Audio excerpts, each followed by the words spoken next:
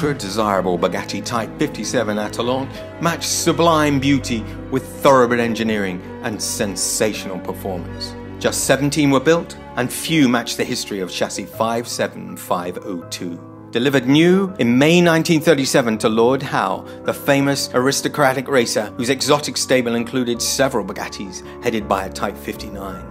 After the war, its next owner, John Tingay, a noted architect, fitted a Marshall supercharger, the installation superbly engineered and still retained on the car.